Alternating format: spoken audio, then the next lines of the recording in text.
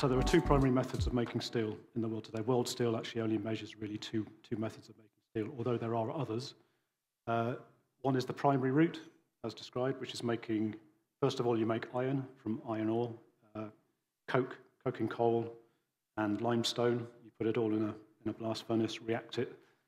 Molten iron comes up, and then you blow oxygen through that iron in something called the basic oxygen furnace, and that becomes steel.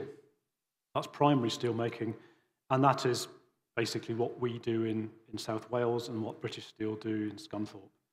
And across the world, there's approximately a 70-30 split between basic oxygen blast furnace steel making on the one hand and electric arc furnace on the other, although territories do differ to a great extent.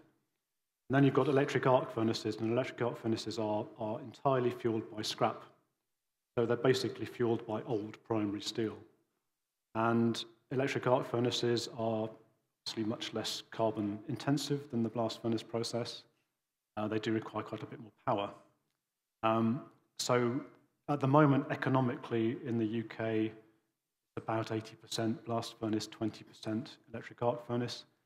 And the people that do operate electric arc furnaces are people like Celsa, who make reinforcing bar, again in South Wales, Forge Masters in Sheffield, for instance, and Liberty Speciality Steels. So they're used for very specific types of steel, from the very low grade stuff that tends to be used for rebar to the very high grade stuff which tends to be used for automotive and aeronautical steels, for instance.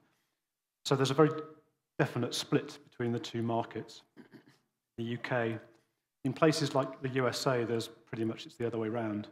The EAF is about 80% of production over there. You get a lot of electric arc furnace structural steel. So worldwide, the picture is quite mixed, and there's lots of different sorts of practice around.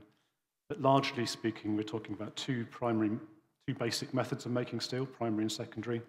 To pick up on a couple of those key terms then, primary steel making, so cool because it's mostly new steel. I suppose very little scrap goes into that. Yeah.